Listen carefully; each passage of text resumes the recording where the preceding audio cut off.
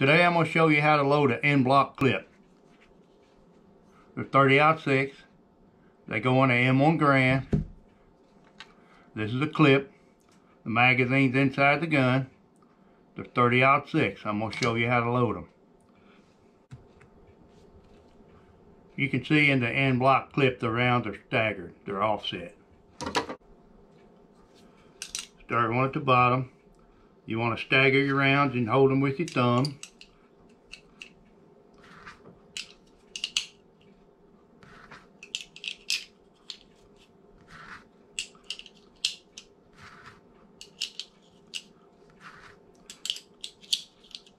When you get to the last round, you should click in.